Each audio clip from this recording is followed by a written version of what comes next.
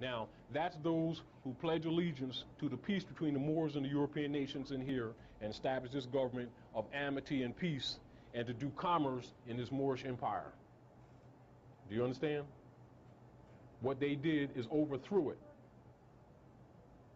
Six and Chestnut, and they took the nationality and birthrights away from the Moors, and different Moors were in government. They told them step down or die. Do you understand? And they instituted in 1779 the Negro and the black crap retroactively into the history documents. They started burning documents. They started hiding documents, transferring books into different areas of the countries and into secret societies. And they started making up new records. And in the new records, they started listing the Moors as blacks, Negroes, according to the territories. And they take the children and send the children to the Northeast Territory, they send them to the Southeast Territory. They take them from the Southeast Territory, send them to the Northwest Territory, and vice versa across the Nile River, which you call the Mississippi. Okay, so Todd just said a mouthful right there. First of all, let's start with the easy one. The Nile and the Mississippi are two different rivers. They are not the same river as Todd is apparently suggesting here. The Nile is in Africa, and the Mississippi is in North America. Now, the second part is a little bit more complicated because here Taj is arguing that in 1779, now keep in mind that he knows the exact date that this happened, the entire history of the world was rewritten to erase evidence of the Moorish Empire, quote unquote, relabel Moors as blacks and African Americans, and make Europeans the, ruling class in the United States. Now, there's several ways to dismiss this claim. First of all, Taj does not present any evidence that what he has said is true. Secondly, let's put this in context.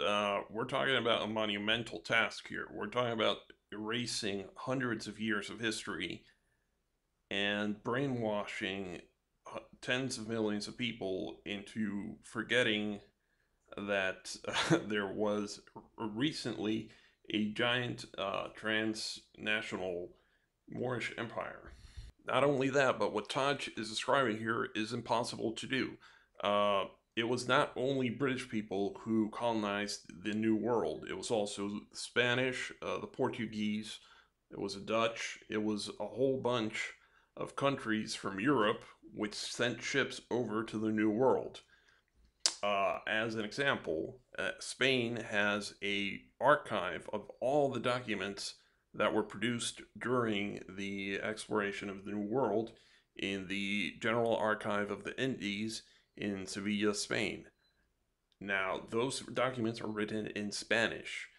If what Todd is describing here was actually done, the United States would have had to send people to Spain to edit documents in Spanish to erase mentions of the Moors and their pre-colonization empire, and also go to Portugal and do the same there, and also go to the Netherlands and do the same there. Simply put, this has not happened.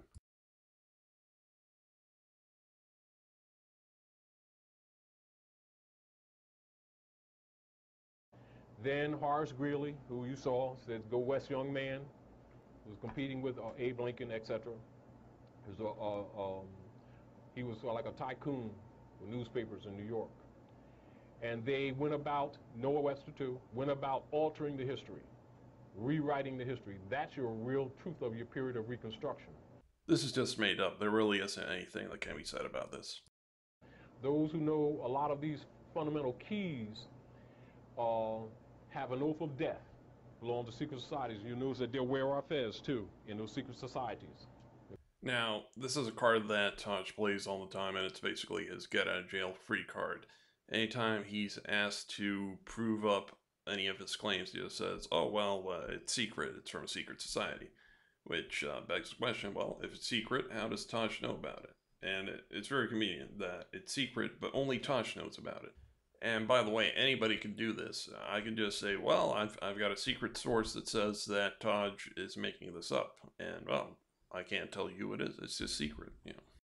That this basic information was not to be found out by you. Right. The commitment was that this general body of information would be hidden for at least 300 years, maybe 1,000. Again, if this information was supposed to stay secret for hundreds of years, how does Taj know about it? This is the same technique that's used a lot of times by cult leaders. They present themselves as exposing ancient secrets, as revealing ancient mysteries, and it mesmerizes the audiences. It bamboozles people, but it's simply not true. It's just a technique that these people use to get your money or get you to do things for them.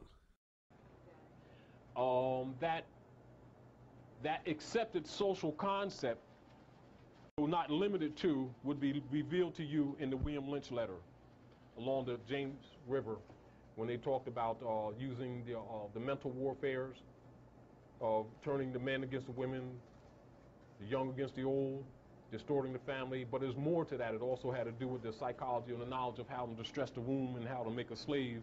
By stressing the womb of the woman and controlling the womb, then you control the nation. Here, Taj is referring to the Willie Lynch letter. Whole problem, that letter is a hoax, a fake, and a forgery. I'm just going to link to 2 university articles that explain why it's a forgery. Anybody can go online and check for themselves.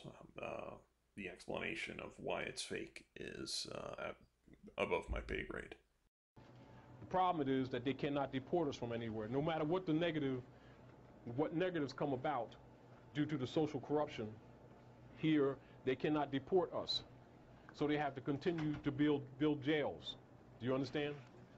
No, the reason why you cannot deport African Americans is because African Americans are citizens of the United States. You cannot deport a citizen from their own country. You can only deport a foreigner back to their home country. But the fundamental bottom line knowledge is Moabite, Moorish history and culture in this land. This is more pseudo-history here. Moab is in the Middle East. It is not in North America. And the Moabites were a group of people that lived 1,300 years before Christ over there in the Middle East. They were not native to the North America. Not somewhere else. And Africa is not a Keeblan there. Northwest Africa and Southwest Africa is North America, Central America, South America. This is just an insane statement by Taj, which makes me question why anybody takes him seriously. No, North America and Africa are 2 separate continents separated by a huge ocean. They are not the same thing. The Amazon River is not over there. The Amazon River is in South Africa, right here in the West. I don't know what the f that means. The Amazon River is in South America, period. It is not in Africa. And so one of the deals with the Inquisitionists, when they merged their kingdoms and defeated the Moors and started conquering the West, is one of the commitments of the White Camellia, the Klan, and the Knights of Columbus was to wipe us out of history. Now, this is a contradiction that needs to be discussed. According to Taj's version of history, Europeans defeated the Moors in North America, and since 1779 to current date are still colonists. And the Moors, or what normal people refer to as African Americans, are colonized. Well, guess what? If your empire was defeated, you no longer get to make the rules. If you are colonized, the colonizers make the rules. You do not get to say, as Taj is trying to do, that, okay, you guys won the war, but we're still going to make the rules, and we don't want to pay taxes, and we don't want to do anything. Meanwhile, there are issues of demographics. Currently, African Americans are a minority in the United States. They make up 12% of the population.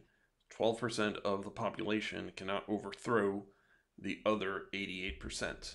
Meanwhile, if we look at the religious beliefs of African Americans, 99% of them do not identify as Moorish. The numbers of people who identify as Moors are less than 0.1% of the African American population. So although the people leaving comments on the video making racist comments seem to believe that their biggest problem is Europeans and white people, their actual real problem is that 99% of African Americans, or if they want to call them Moors, or people with dark skin, do not believe that they are Moors because they are not stupid enough to fall for that. And I'm going to end this video by making a suggestion to the people who believe in what Taj teaches.